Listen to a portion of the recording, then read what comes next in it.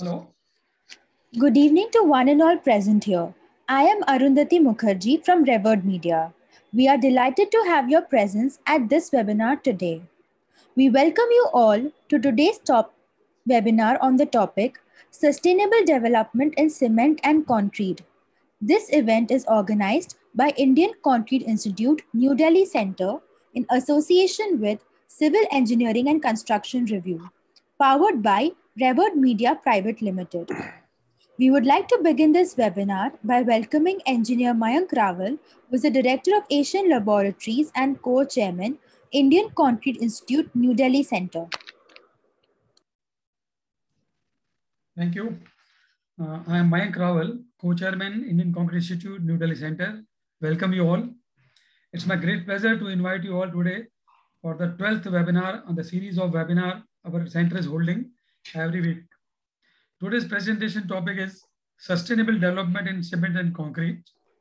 And I welcome speaker for today's presentation, a very renowned man, personality, Engineer Supradeep Das, Vice President North India, Central Institute of and Vice Chairman BIS CVD Committee.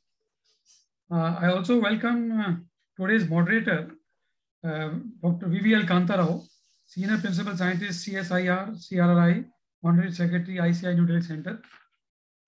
I welcome ICI New Delhi Center team. I welcome ICI President Headquarter, Engineer Vinay Gupta ji. I also welcome Vice President North, Engineer Supradeep Das, Chairman New Delhi Center, Engineer Rajiv Singhal ji. I welcome our Honorary Secretary, Dr. VVL Kantarao ji. I welcome our Treasurer, Engineer BB Wadhwa ji. I also welcome our media partner, Messrs. Revered Media and team, and CE&CR team, especially Prabir Bhattacharya ji. Thank you. Thank you, sir. Now we would like to welcome Engineer Rajiv Singhal, who is the Chief Engineer in CPWD and Chairman, Indian Concrete Institute, New Delhi Center. We welcome you, sir. Thank you. Thank you. Am I audible? Yeah. Yes, sir. Yes. Yeah. Good afternoon, everybody. I welcome you all to this webinar on sustainable development in cement and concrete from Mr. Supradeep Das, who is Vice President North of ICI, as well as his Vice Chairman of BIS CED 41 Committee. He has been actively participating in all the activities of New Delhi Center. I welcome you. And I also welcome Dr. VVL Kantarao, who is Senior Principal Scientist from CSIR, CRRI, and also Honorary Secretary of New Delhi Center. He has been actively helping me in organizing all these webinars. I will just give you a brief introduction about the New Delhi Center. New Delhi Center is one of the 44 centers of ICI spread all over the country. ICI is a non-profit organization which aims to promote applications and new technologies in the field of concrete and concrete construction. It was founded on 7th of September in 1982 in Chennai. And from a modest beginning, now it has got 44 centers spread all over the country, 275 student chapters and more than 13,000 members. The New Delhi Center is one of those 44 centers with a membership of only 300. So I want to increase the membership of the center, and I would request all of those who are attending lecture webinar today and who have not become members of ICI so far to kindly go to our website of Indian Concrete Institute and kindly apply for membership. You will be getting a lot of benefits as member of ICI. Well, ICI's New Delhi Center is holding webinars since 31st of July. We have been holding webinars on every Saturday from 4 to 6 p.m. We are holding them in association with Construction Engineering and Construction Review and Revered Media, who are our channel partners for organizing the webinars. I'm grateful to them for providing their services. Thank you. Thank you, sir. I would like to request our moderator for the day, Dr. VVL Kantarao, who is the Senior Principal Scientist in CSIR, CRRI, and Honorary Secretary, Indian Concrete Institute, to introduce our esteemed speaker of today's webinar. Over to you, sir.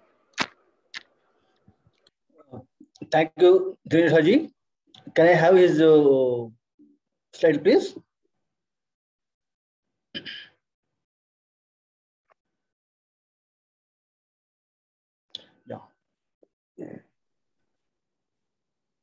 afternoon, everyone.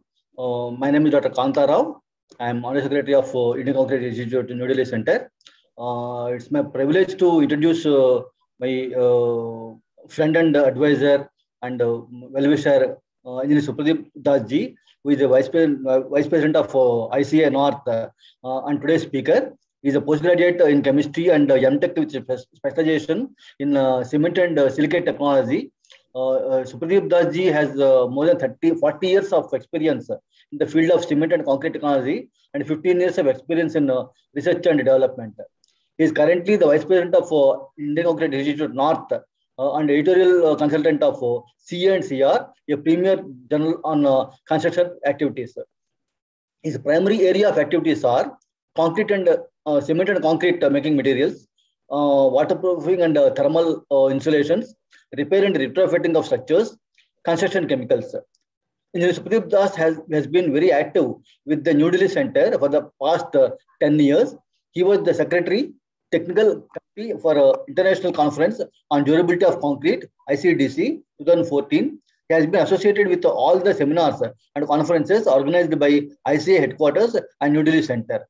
As a consultant, he has been associated with a number of organizations such as HR for development of admixture for RMC India, quality assurance of NCA&CR in Delhi, NHPC, MES, NTPC, and many others.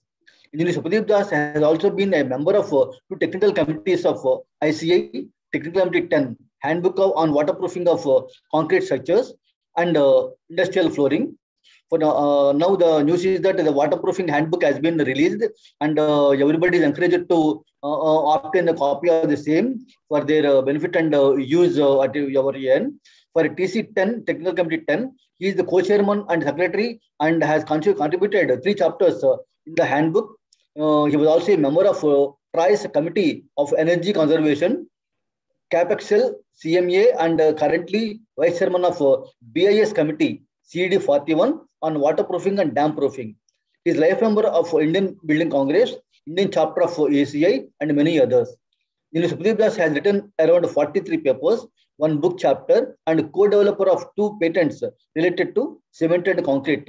With this brief welcome, with this brief introduction, I welcome Engineer Supradeep Das ji to make his presentation, and also I request him to make a brief presentation on the activities of Indian Concrete Institute North chapter. Thank you, sir. Thank you, Kanta Rao ji, and good afternoon to all. At the outset, I would like to thank New Delhi Center, especially Chairman Rajiv Singhal ji, Kanta Rao ji, and Mayank ji for giving me this opportunity to present today's topic, the sustainable development in cement and concrete. Before I start my presentation, I would like to brief all of you about ICI and its activities.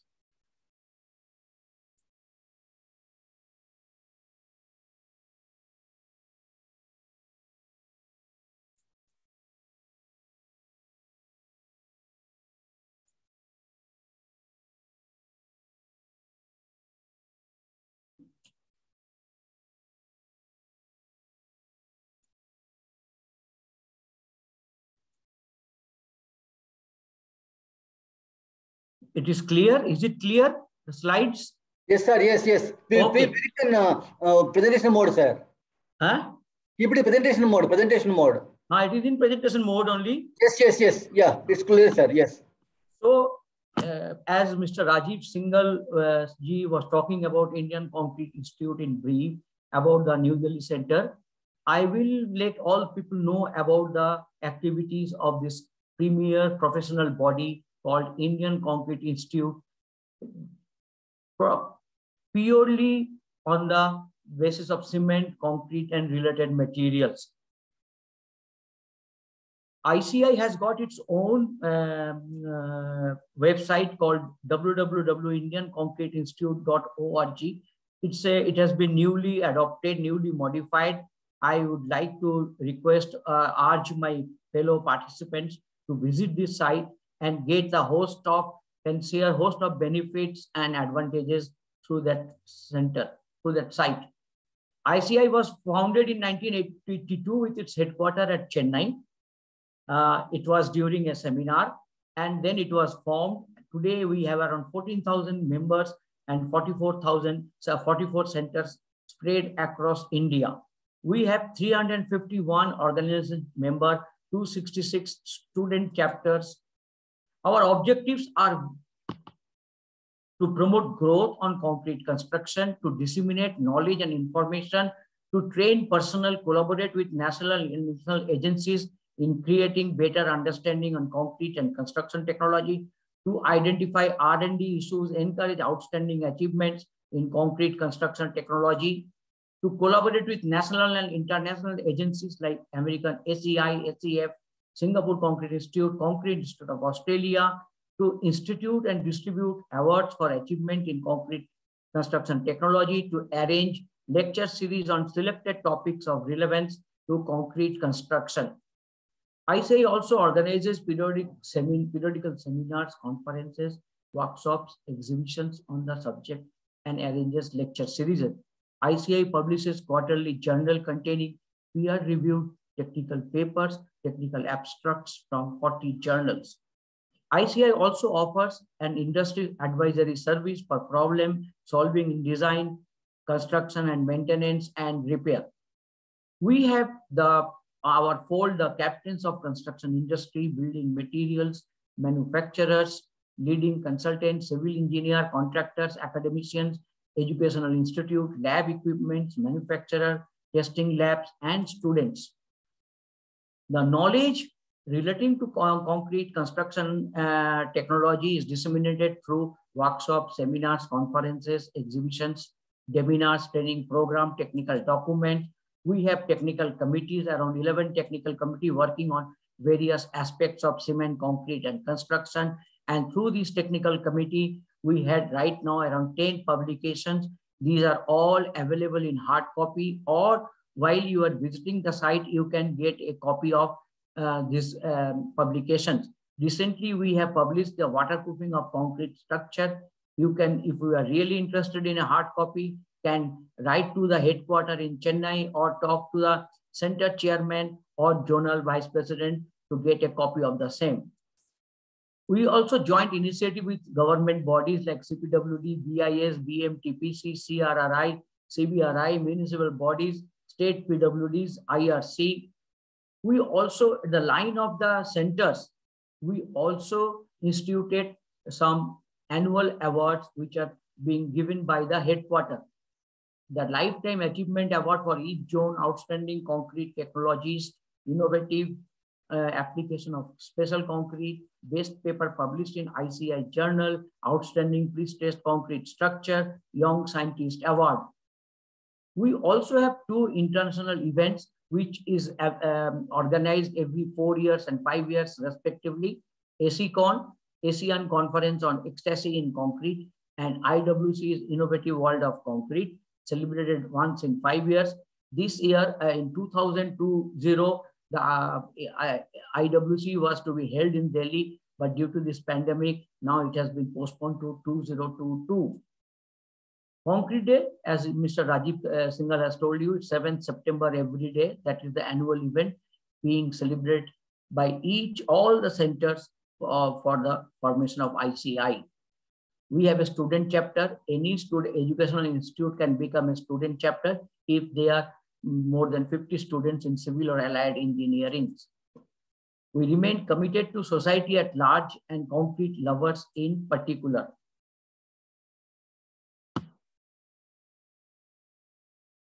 Today's presentation is primarily based on studies carried out.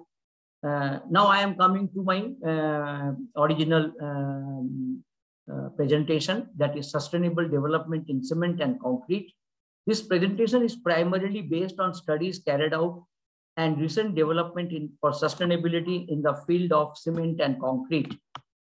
In recent time, with the Paris Agreement and India's commitment to reduce greenhouse gas emission by 33 to 35% by 2030, it has become a quite important issue with the government. India has already achieved 21% of its pledge to reduce the emission intensity and strongly working to achieve the pledge. You know that our Prime Minister has gone for the G10 meeting where this will be discussed in detail. India has already achieved 21% of its pledge to reduce the emission intensity and strongly working to achieve the pledge.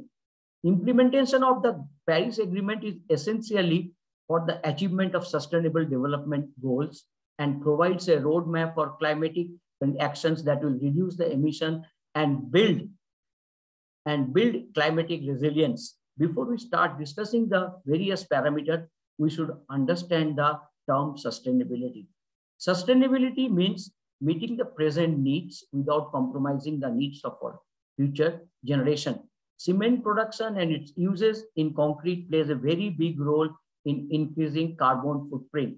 For the construction industry, sustainable means the protection of the natural environment, choice of non-toxic materials, reduction and reuse of resources, waste minimization, and the use of life cycle cost analysis that includes the energy requirement. So sustainable development.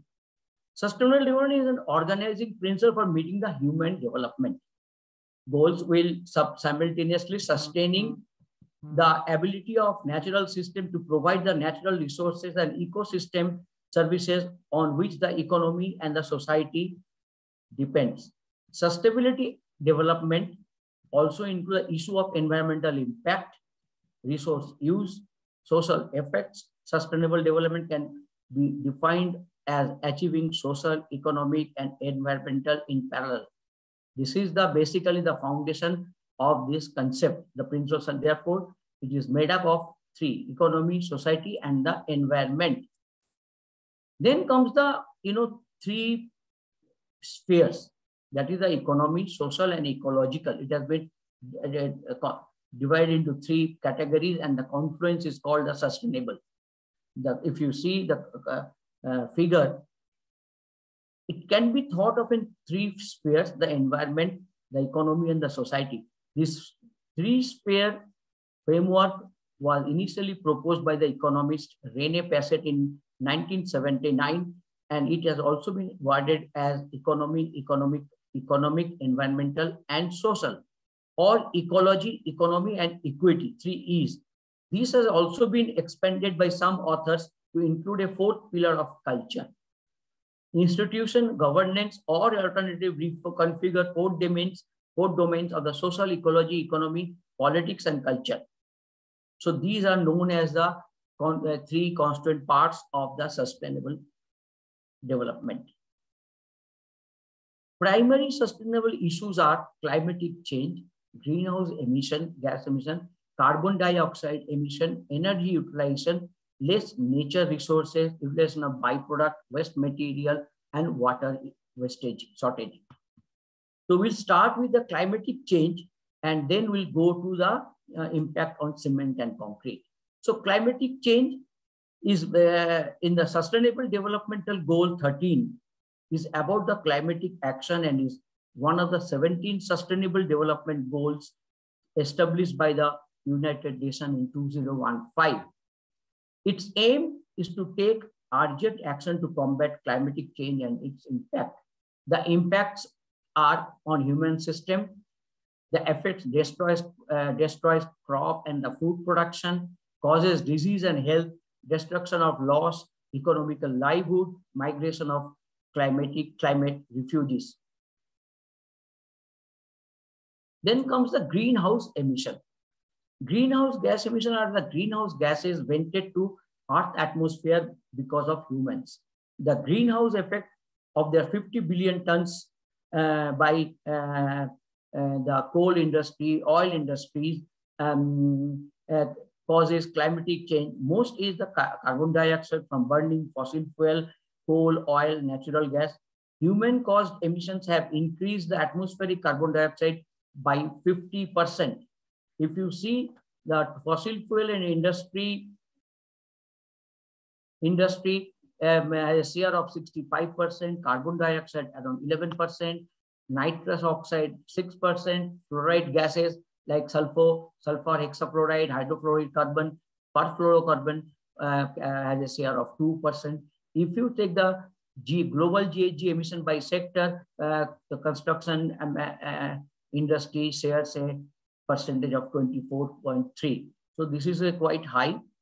At these emission rates before 2030, temperature may have been increased by 1.5 degree, which is a limit of G7 countries, and aspirational level limit of the Paris Agreement. So now we come to the construction industry, the three pillars of the construction industry. The three pillars of sustainable development in construction industry aim is to provide an effective framework to guide future government policies of construction. It will also place greater stress on balancing the three pillars of sustainability.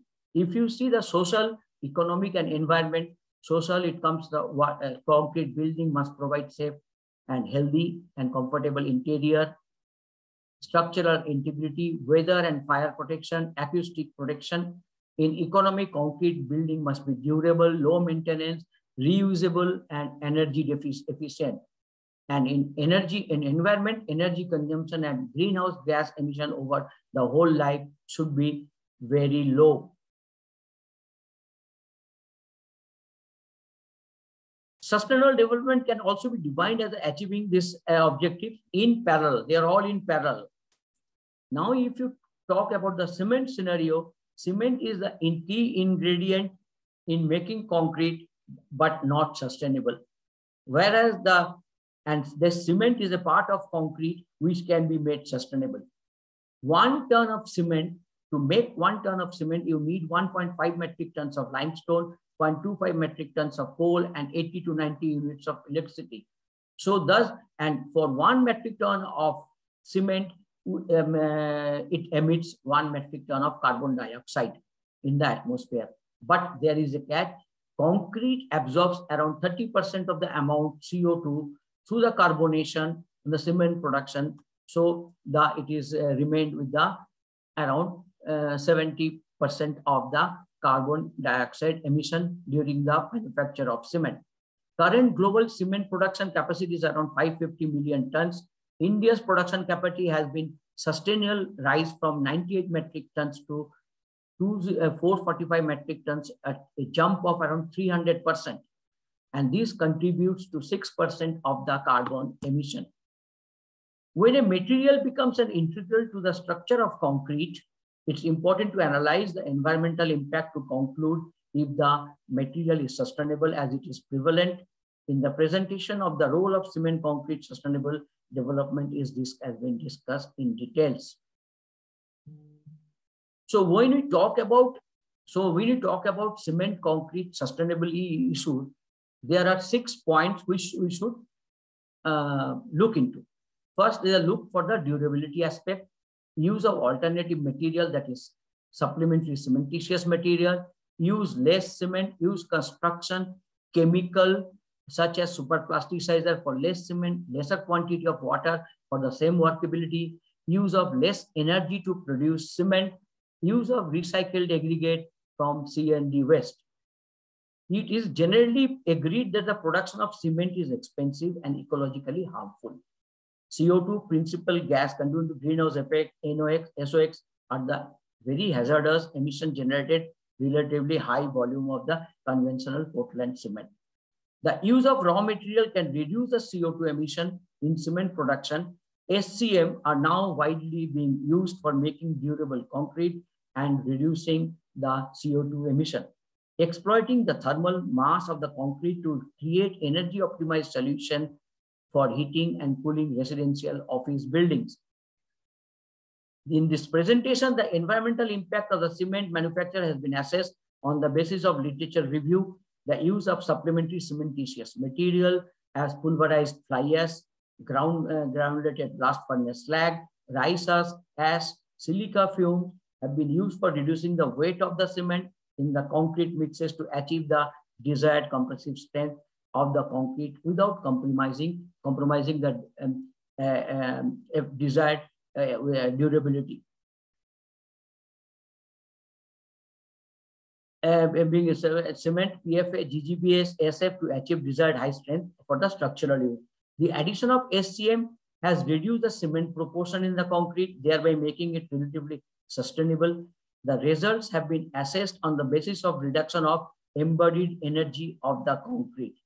The use of recycled aggregates from the old concrete structure also plays very important environmental impact in the future program for sustainable development. Now, let's start with the durability aspect.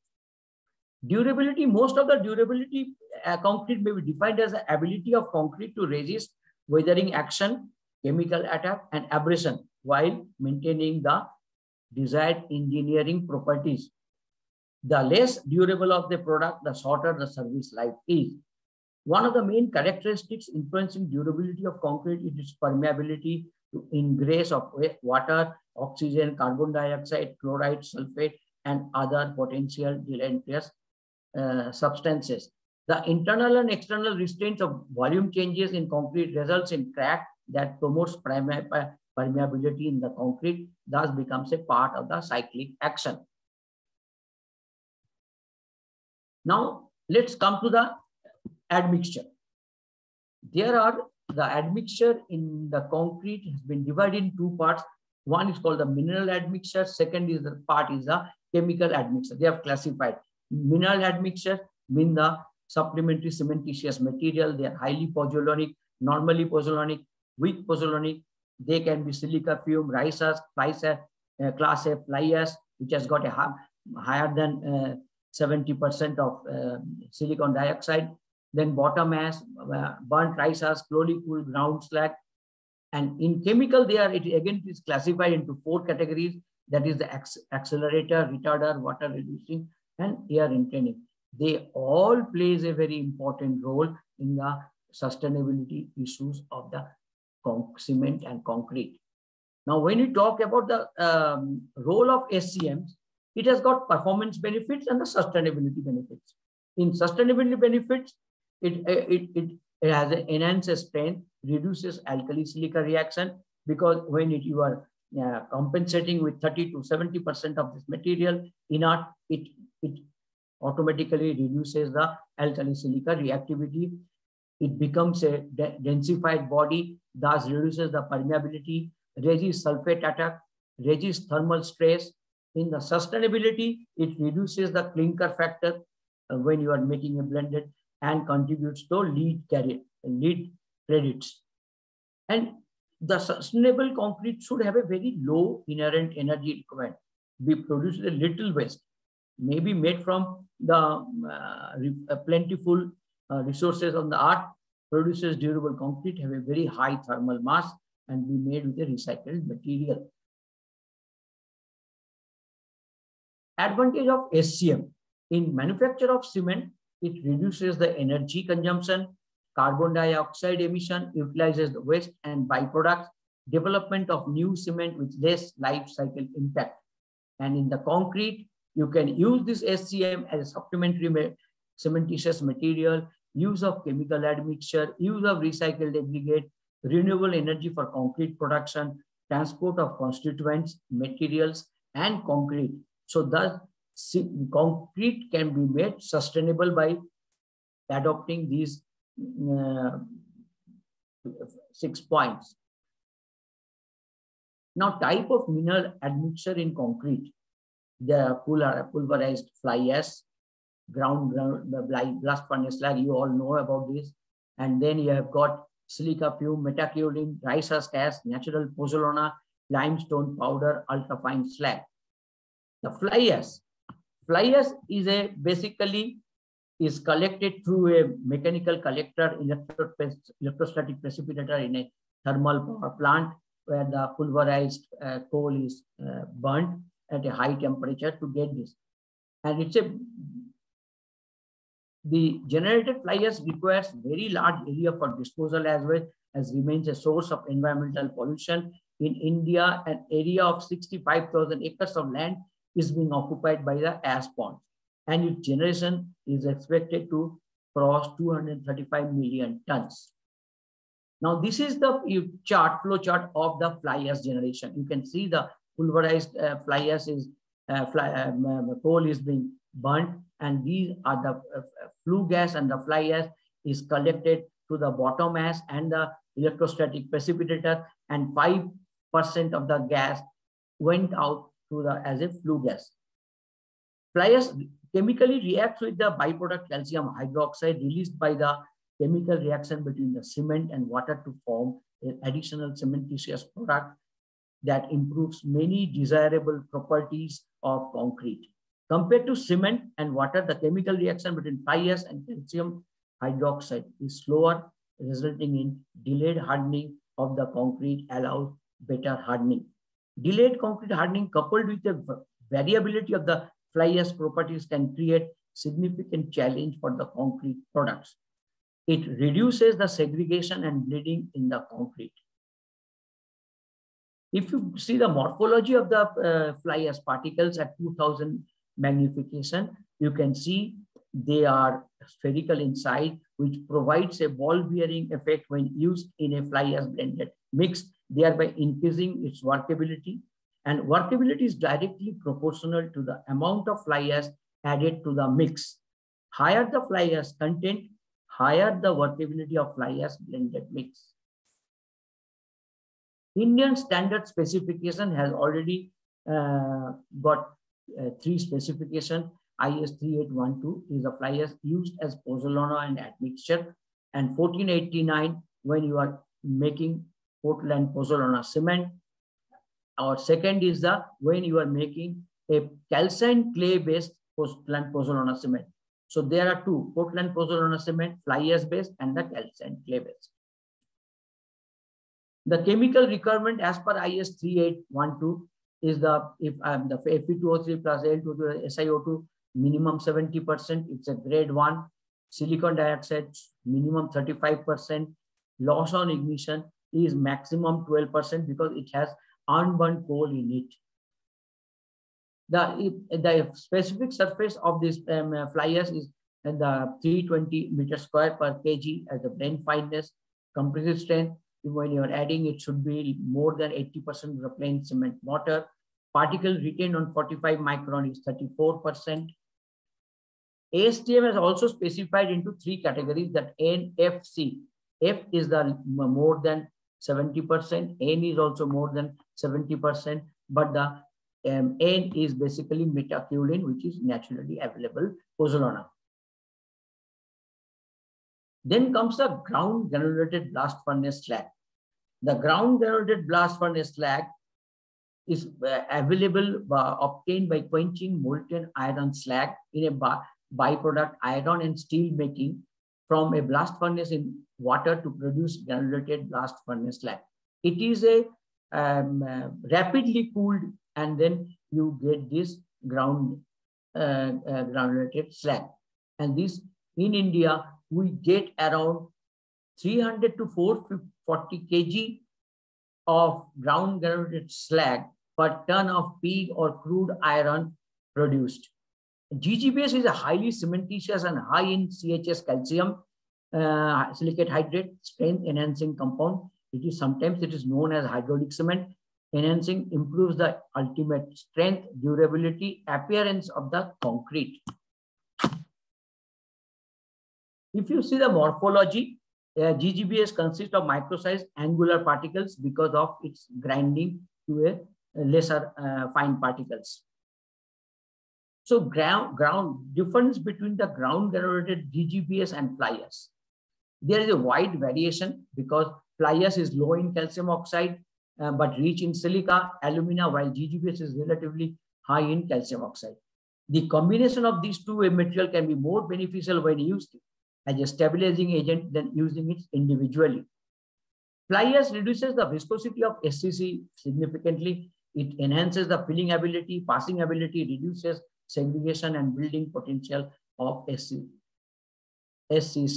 And fly ash is also best option for producing a cost-effective self-compacting concrete with a flowability of 650 to 800 millimeter flow. Another difference between the slag and cement is that while fly ash will rarely surpass 35% of the cement content, cement can substitute more than 50% of the cement content or even higher for different applications. This contributes to the large cost saving from slag cement and helps in producing sustainable concrete. Now comes the effect of density. You know, the density of all the SCM are lower than the main basic material, that is the Portland cement. And this effect of density plays an important role by increasing the volume by at least 3% with 10% of replacement. This is next come the third one in the, this is silica fume, is a byproduct resulting from reduction of high purity quartz with coal in an electric arc furnace. You see the particle size and the morphology. It's around 2000 projection. Typical, it's again, it's a spherical in nature. With the addition of silica fume, there is an increase in CHS gel formation, which leads to increase in strength, makes it impervious, low permeability, low capillary porosity, superior quality, and a high strength of concrete. But just by adding silica fume, and it also decreases the leaching on the formation of calcium hydroxide. Now, if you see the effect of or attributes of silica fume or microsilica in concrete, microsilica in concrete contributes to strength and durability in two ways. When water is said to be water to added OPC, hydration occurs, forming two products. In the presence of microsilica, the silicon dioxide from the microsilica will react with the calcium hydroxide to produce more aggregate binding CHS as follows. C carbon hydroxide plus SiO2 plus gives to CHS. The reaction reduces the amount of calcium hydroxide in the concrete. The weaker the calcium hydroxide does not contribute to strength. And in the microfiller, because it is a highly finer material, this microfiller affects the greatly reduce the permeability, makes the concrete dense, improves the paste to aggregate bond silica fume concrete to conventional concrete. It reacts rapidly, providing high early strength and durability. Efficiency microsilica is 3 to 5 times of that OPC, and consequently vastly improved concrete performance can be obtained. As a filler, microsilica decreases the average size of the pores of the cement paste. So how this microsilica works? It fills in the voids. It has got a highly pozzolanic. It consumes lime from the cement reaction. It has got a dense packing, expel water. When there is a dense packing, when it is densified, the water requirement will be less. So in that case, the porosity will be low, and more water for demolding improves durability, improves plasticity. In the when we are adding with the as a concrete as a highly pozzolanic, improves final strength, improves for the filler use. Now comes the rice husk ash, the fourth one. Rice husk ash replacement level was considered in the study 10%, 20%, 30%, 40% by weight of cement. The durability performance of RHE blended cement exposed to sodium sulfate solution was evaluated through the compressive strength, reduction in strength, weight loss. Test results showed that RHE can satisfactorily use as a cement replacement material in order to increase the durability of concrete. Concrete containing 10 to 20% of RHA replacement showed excellent durability to sulfate attack. It has got a very high amount of silica. It reduces the permeability because it is very smaller in size. It reduces because an inert material reduces the heat of hydration. It also improves the resistance to chloride and sulfate attack. Then comes the metacurine. Metacurine is a material which is basically not an industrial waste. It is basically mined and it's a formation when ordinary clay and kaolin clay are thermally activated. These have been being used because we have got a vast reserve of the kaolin clay and ordinary clay. So we are trying to use this material as an alternative because it produces the strength to the concrete. Again, it does the same job as the silica fume, as a fly ash also, because bleeding of concrete is considerably reduced upon metaculin addition.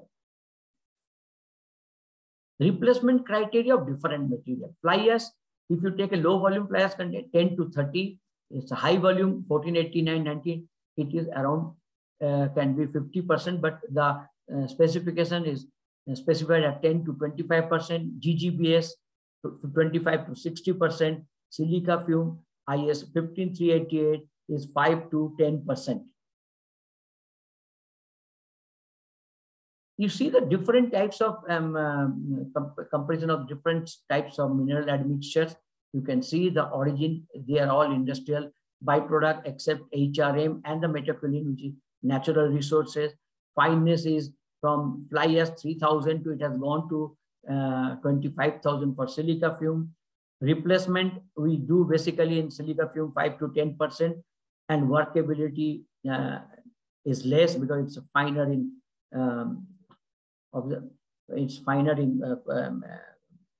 in a specific surface, and but it is a substantial strength gain within the 7 days.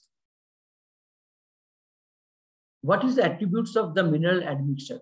It costs less, results in energy saving because less heat of hydration, more percentage of blending, improve workability, improve extensibility, reduce the alkali aggregate reaction, increase water tightness, become impervious, increase strength, less water demand, discontinuous capillary pore system. It's sometimes used as a integral water-going compound powder because it discontinue the capillary pore system in the concrete, produces better quality of concrete with a better finish because it is very high fineness, reduces greenhouse gas emission with associated with the production of cement, preserve natural resources. So SCM can be used in a big way, and then in resultant will be the natural resources will be saved. Now I will come to the basically the chemical admixture. Chemical admixture for concrete or additives for cement, clinker, termed as admixture. A material other than cement, sand, aggregate, water, cement added to the concrete before or during the mixing with a view to modify the properties of concrete in the plastic stage or as well as in the hardened stage, as known as chemical admixture. Also sometimes we call it as a fifth ingredient of concrete. What are the reasons for adding this chemical admixtures? To meet the concreting requirements, to provide modification in the mix design, reduction of cost of concreting operation. When we are using this material, we are also increasing the workability, and thus the water is reduced at a certain water cement ratio. You are getting the same workability by using this admixture. It clearly automatically reduces the water content in the concrete, and at the same time it reduces or control the bleeding in the concrete. It also increases early and ultimate strength, durability, MOE, and absorption. IS 9103 has got all these standard specification for chemical admixture. We have lots of admixtures, but generally related to sustainability, we can use air entering admixture, water reducing admixture, accelerating admixture, waterproofing admixture, retarder. All the 5 will definitely directly or indirectly help in reducing the water content in the concrete. The first version of the was in the IS 456. Admixture may be used in the concrete only with the approval of the engineer. Second version in 1979, admixture may be used in the approval of engineer chart. Admixture shall conform into IS 9103. Third version, the clause of admixture has been modified in view of the availability of new types of admixture, including super plasticizer, and shall conform into IS 9103. So as on date, the use and application of admixtures, the plasticizers, super plasticizers like polycarboxylate. This is the type, the fourth generation admixture. This is SNF, is sulfonated SNF, and second is the melamine based. These are two super plasticizer are being used. Polycarbolic oxalate is a fourth generation material, and it's a highly it has got water limit of water reduction is very high. It can if you take the only super plasticizer or the plasticizer based on the sugar, hydrocarbonic acid, processed carbohydrates, limited water reduction is up to 50%. Doses you can go from 0.01 to 0.6%. Larger doses may cause bleeding, segregation, air content, undesirable setting. But in the case of SNF and SMF, or the blended SNF or SMF or polycarboxylate, it can reduce water up to 30%, doses up to 3%, and no adverse effect on the high dose.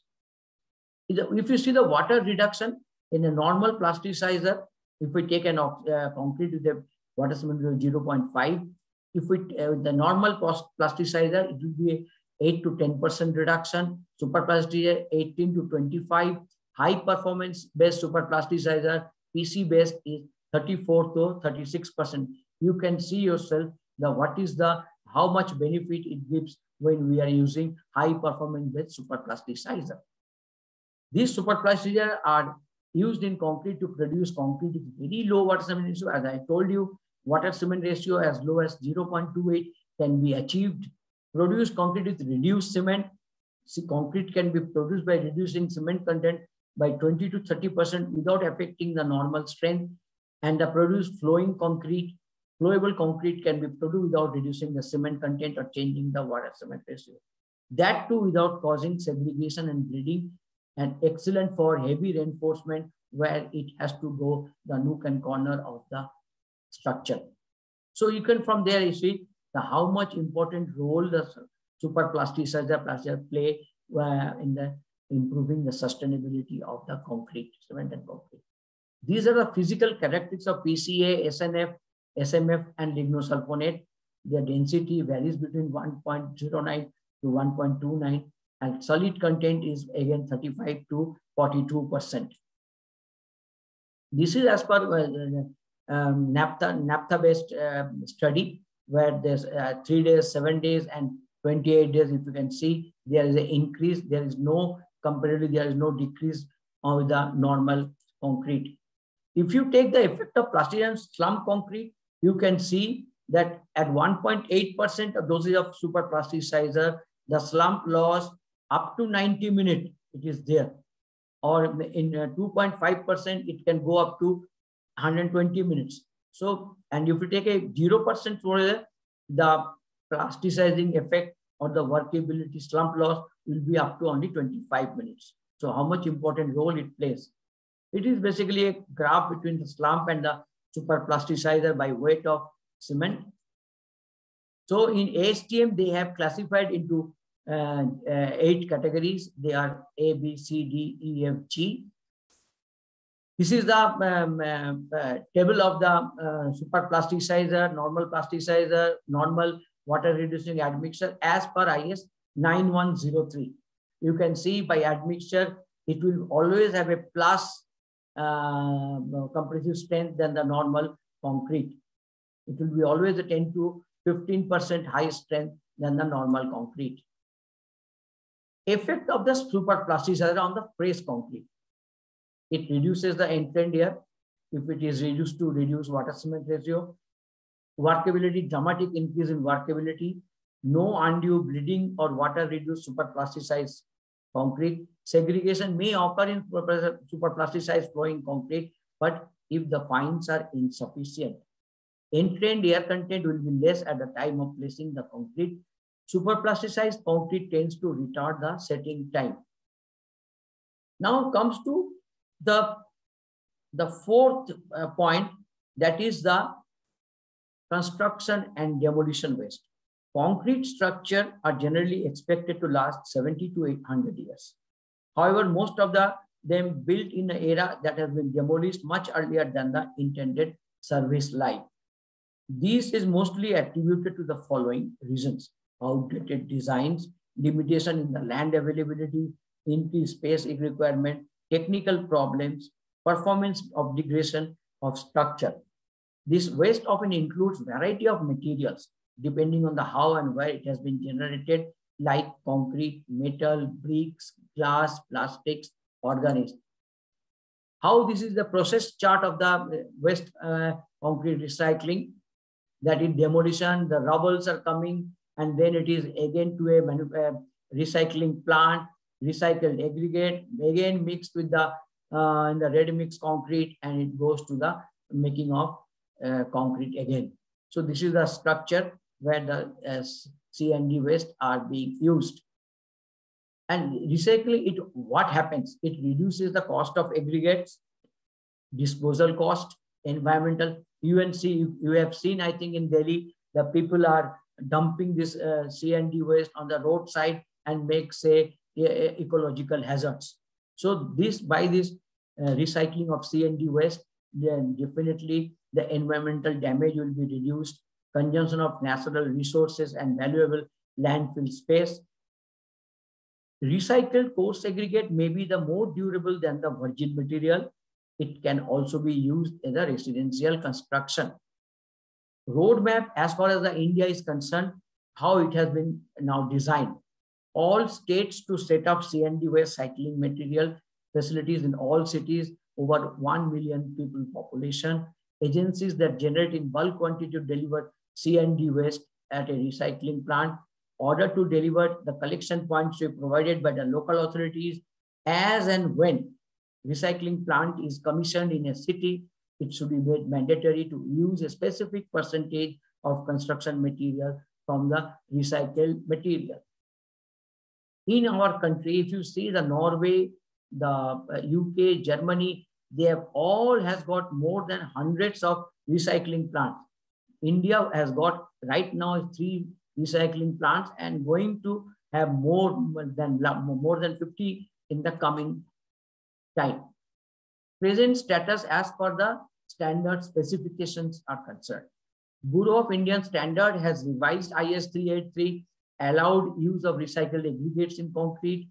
IRC 121 has brought out a new code, guidelines for use of C&D waste in road sector, not for and then Central Pollution Control Board formulated guidelines on environmental management of C&D waste. So some work is going on. We hope in the next coming years this will be much more oriented, and it will be most of the 30% to 50% of the C&D waste will be used in making concrete as a recycled concrete. So there are several measures that can reduce CO2 emission from the cement manufacturing process. Apart from the use of waste heat as an alternative source of energy, because when we are making the calcium carbonate to calcium oxide, lots of carbon dioxide heat is generated, so that can be waste heat can be used up. CO2 capture and storage technology. This is a very newly developed technology. This is called CCS. The carbon dioxide emits during the manufacture can be stored and can be reused in phases. Reduction of clinker to cement ratio. Naturally, when you are cement clinker is being substituted with this SCM can be blended. So CM clinker can be reduced. Use of alternative biomass fuel instead of using fossil fuel. We can go, we can change over to a biomass fuel. Use of alternative raw materials. There are many. We can if we get a chance, we can use it. Development of raw low carbon cement, geopolymer cement, green cement, calcium sulfoaluminate cement, which is known as CASAL, formed by forming of calcium sulfoaluminate, ettringite, and Portland limestone cement, which is being right now being studied by BIS. They are the newly developed calcium carbonate concrete and many others. So there are avenues where the substantial development can be made in the field of cement and concrete. Rather, other than this, the heating, ventilation, air conditioning system regularly maintained and updated can help reduce a building carbon footprint by being as efficient as they can be without wasting excess energy. Installing low energy humidifiers instead of electric steam ones will also help. So we are talking about the carbon capture and sequestration. The carbon sequestration is the process of capturing and storing atmospheric carbon dioxide.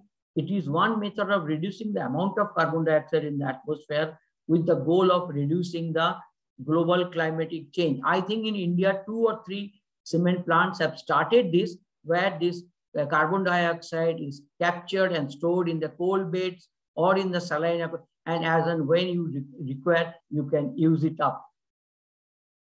Then we have got the carbon cure technology. It is the curing of carbon elements by diffusing carbon dioxide into it under controlled pressure and temperature, one of the popular method of accelerated curing. So calcium with the carbon dioxide, it undergoes the carbonation, we get the calcium carbonate, solid limestone. This is also a new technology. Lot of areas people are working on it, the construction people. So the cement industry is likely to, as I have already told you, cement industry is likely to play a role in reducing greenhouse gas emission to combat anthropogenic climate change. Many decarbonization process suggest that direct specific emission level of around 350 to 410 kg of CO2 per ton of cement can be done. Increasing clinker substitution, alternative fuel use, thermal energy efficiency can only lead to specific emission per ton of cement falling from 730 kg to around 540 to 590 kg per carbon dioxide per ton by 2050. Alternatively, lower CO2 intensity cement such as low carbon cement has been suggested. IPCC and IEA agree that main technology group be able to achieve the remaining required emission reduction in carbon capture, storage, and carbon curing. So in this presentation, the environmental impact of the cement manufacturing and concrete construction has been assessed on the basis of the studies carried out. The use of SCM, mean the supplementary cement materials, in combination with construction chemical have shown excellent result for a sustainable solution and reducing the weight of cement in the concrete mixes to achieve desired performance and durability of concrete for use in construction projects. The variety of material being used as SCM is large and diverse. Because of this, it is very difficult to find one size fits all method of characterizing this group of material that will enable accurate prediction of performance in concrete. A sustainable solution for the global construction industry can be partial substitution OPC by use of SCM. Sourced from industrial end-of-life product that contains calcareous, siliceous, or aluminous material. EOL material include fly ash, silica fume, natural pozzolanic material like sugarcane bagasse ash, palm oil fuel ash, rice ash, mine tailing, marble dust, construction and demolition debris can be used. Studies have revealed that these materials to be cementitious and pozzolanic in nature. They are used as SCM would decrease the amount of cement used in the production of concrete. Thus, carbon emission associated with cement production will decrease. In addition to cement substitution, EOL products as SCM have also served as coarse and also as fine aggregate in the production of eco-friendly concrete. Thank you. Thank you so much, sir, for your nice lecture and useful lecture rather. Hello, am I audible? हाँ sir बोलिए. audible है साहब, audible है Kanta Rao. Sir, thank you so much.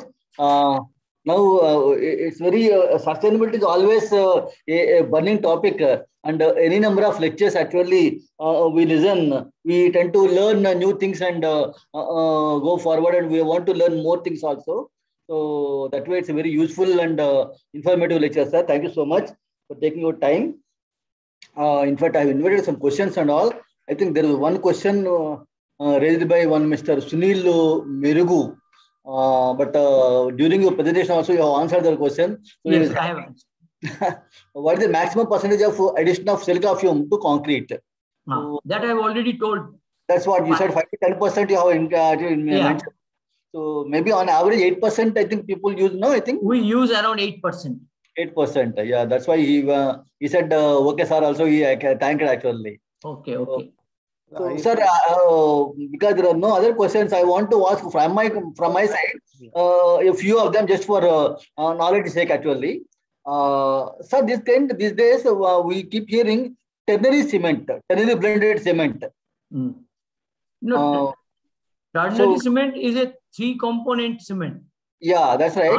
I think there was an IS code also, no, on this. Yes, it has been made. Composite cement also, we have come up with a IS. Composite cement where the cement quantity component has been kept at a very minimum. Sure. So is it being coming to market and being used? No, not at all. Whatever the cement I have discussed, they are in a very initial stages, like geopolymer. Right. Geopolymer is also a sustainable material, but correct. It has they are only up to the testing and research level. Right. It has not been, no technology transfer has been done for these type of products. No, what I'm saying is that there's already one IS code for ternary blended cement. Is it being manufactured or marketed, or what is its status, sir? No, not yet. That's what. Okay. Not yet. I say. Not yet. Like we are coming up with a calcium Portland cement. Okay. Limestone Portland cement. The BIS specification is coming out. I think in a month or two. But that has not been put into marketing or commercial selling. No, but what is the role of calcium carbonate? The residual filler or some other purpose also is there? Which one? Calcium carbonate in the cement, Portland cement. No, calcium carbonate. You said no calcium carbonate cement. You are saying? No, I said when you are putting the carbon dioxide in the concrete, it reacts with the calcium oxide to become calcium carbonate. Okay. So your curing is taken care of by the carbon curing. CO2 cured concrete you are talking actually, right? Because that carbon dioxide is emitting, that has to be used up somewhere. Exactly, that's right. That's why the carbon dioxide curing is there. Carbon curing. I see. Okay, sir. So can I say something on this? Hello. Sir. You can actually put off your slides or presentation. Maybe you can see each other and all. Yes, screen sharing. Presentation mat kijiye, then we can I think discuss. Supradeep, your presentation is very nice. बोलिए sir, क्या करूं मैं? Sir मेरा screen sharing हटा दीजिए, screen share मत करिए आप. अच्छा, स्क्रीन शेयरिंग कहां से आ गया? Hello. We can see actually each other. CE&CR has to. Hello. Close the presentation, sir. Now it's fine. बहुत बढ़िया presentation, Supradeep ji, congratulations. Thank you. एक और question sir. There was one question. बोलिए. That most of the cement plant give a lot of high fineness to the cement. So sometimes this high fineness also is dangerous because the reaction of the cement is also very rapid. Agreed. The compatibility of the cement and admixture is lost.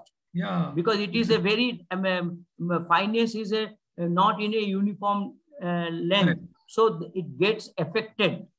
And at the same time, you are also using up lots of energy to make that concrete fine, the cement fine.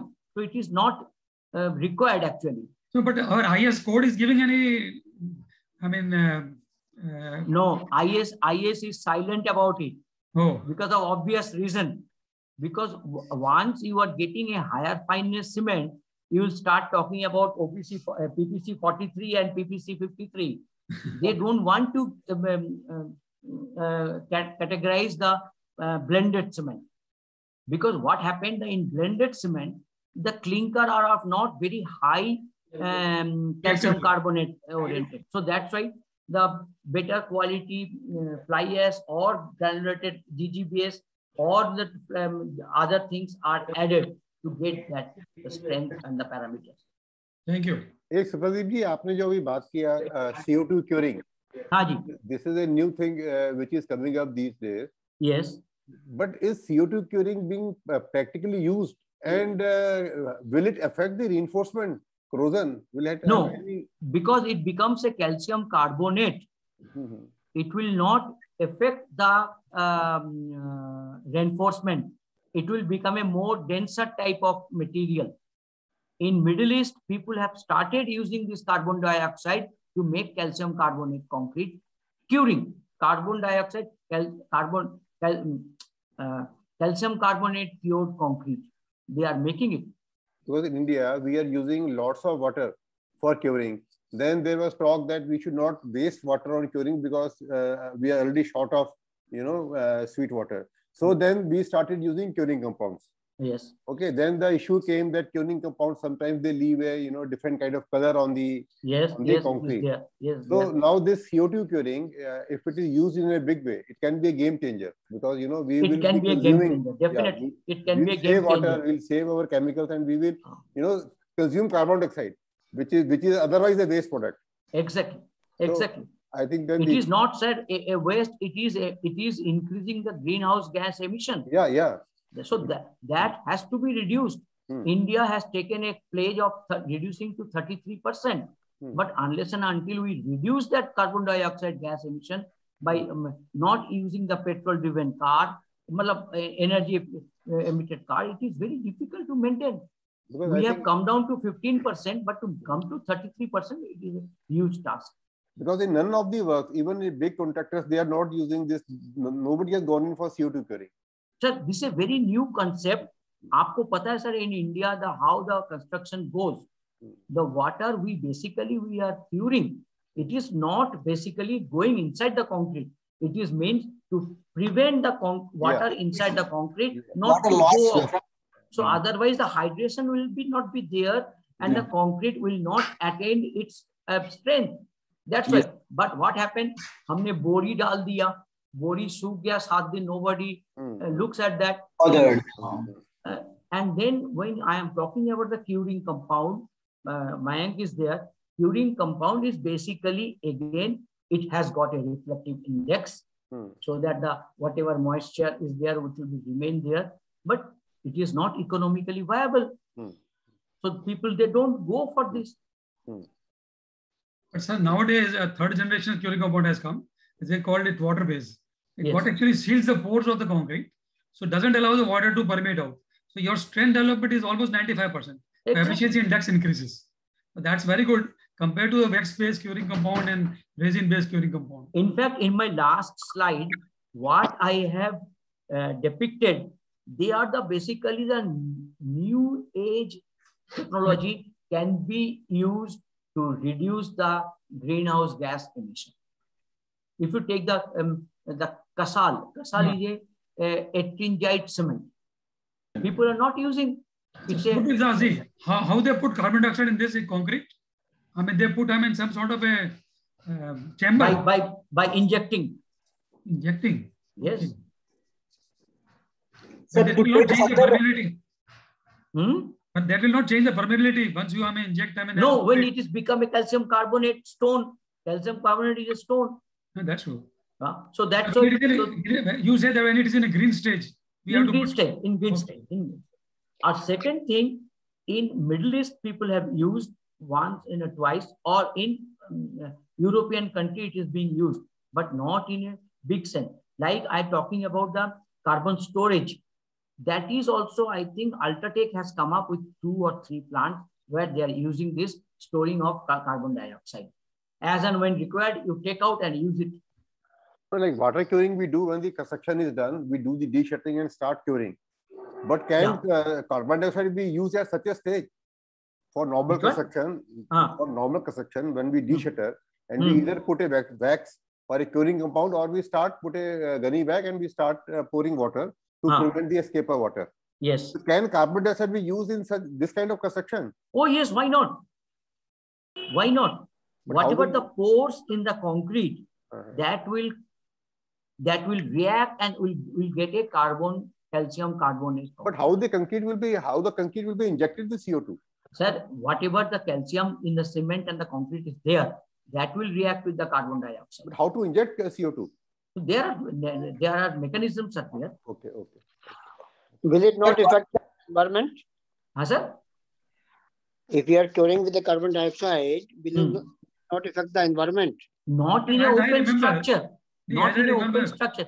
Sir, आप बताइए concrete में आपने वो किया है कि steam cured in a controlled condition. Yes. So in that case, there will be a controlled condition. There will be steam jackets will be there, and then the gas will be injected. Okay. To take further the Singal's question, actually, so we know the corrosion for reinforcement is because of the loss of alkalinity in the concrete, right? So when we are using carbon dioxide curing, the calcium oxide is getting reduced there. So the alkalinity is getting reduced there. So does it actually promote corrosion of reinforcement? No, sir. No, calcium carbonate is a salt. Basically, if you see calcium carbonate, it will become a stone. Yes. It will become a form. So there will be no pores involved there.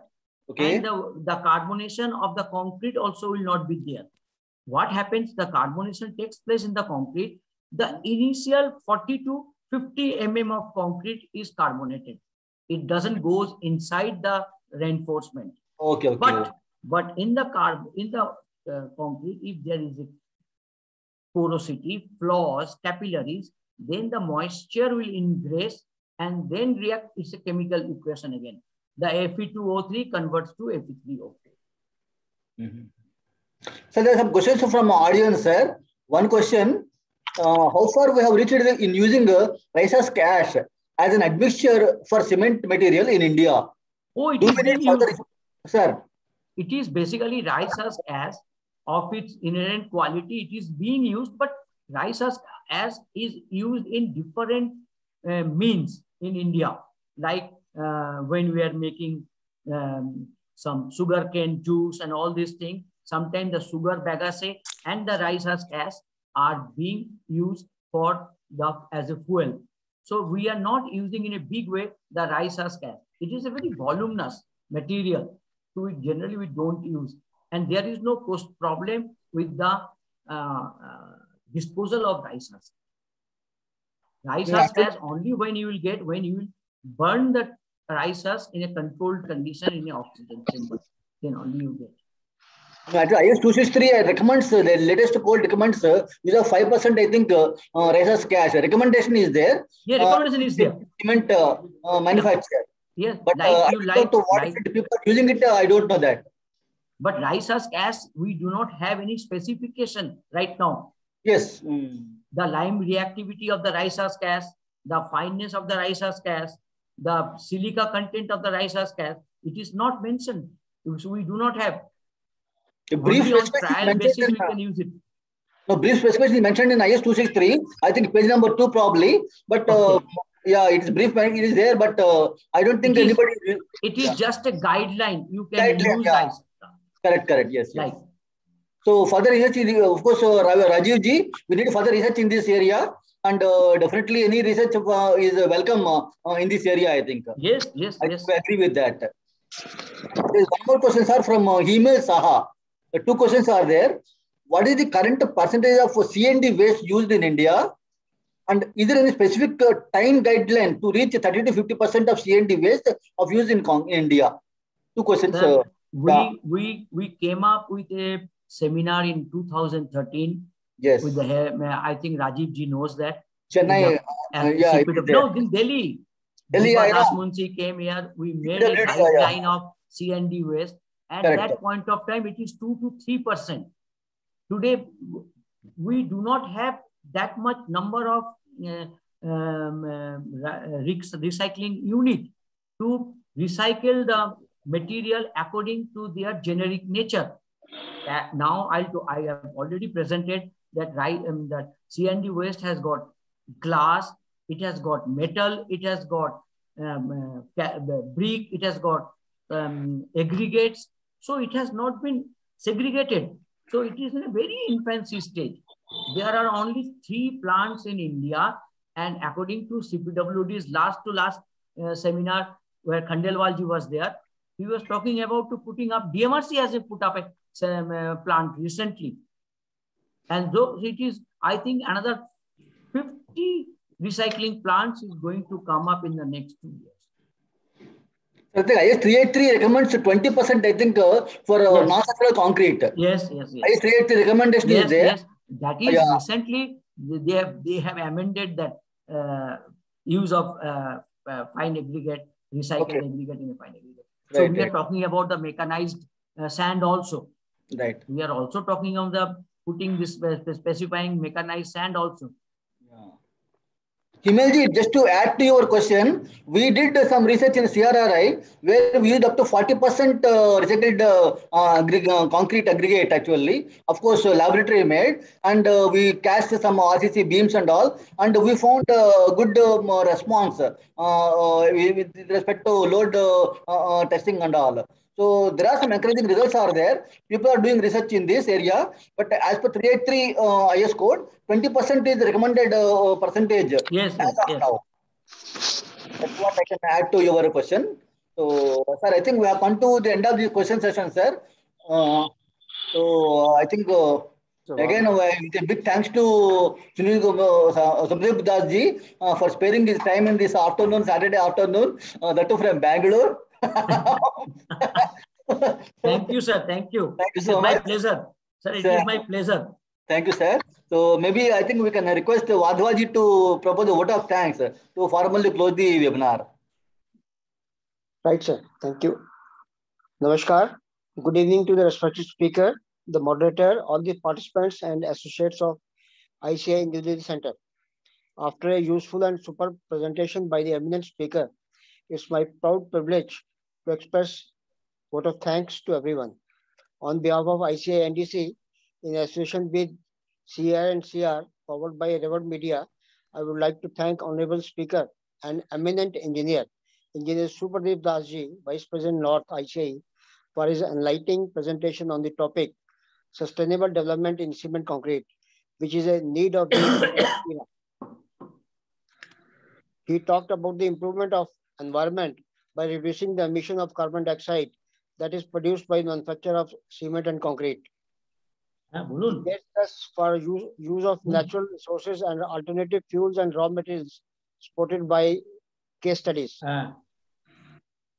Curing with CO2 is a new idea by him. Pre-mixed. Thank you very much for the excellent and informative lecture. We are thankful to Dr. VVL Kantarao ji, Senior Principal Scientist, CRRI, and Honorary Secretary, ICNDC, for consenting to be the moderator for today's webinar. Thank you, sir. Thanks to Engineer Rajiv Singhal ji, Chief Engineer CPD and Chairman ICNDC, and today's for well managing and carrying out this 12th webinar in the series in a highly professional way. Thank you, sir. Our sincere thanks to Engineer Vinay Gupta ji, though he is not present today, he is National President ICI, for his tireless efforts in uplifting Concrete Institute. Thanks to Engineer Supradeep Das ji, Vice President North ICI, for presenting the objective, roles, and fast-growing activities of the ICI and its future expansion plans related to the development of concrete and construction. He also mentioned about the ICI publications which are useful to our young fellows. Thank you, sir.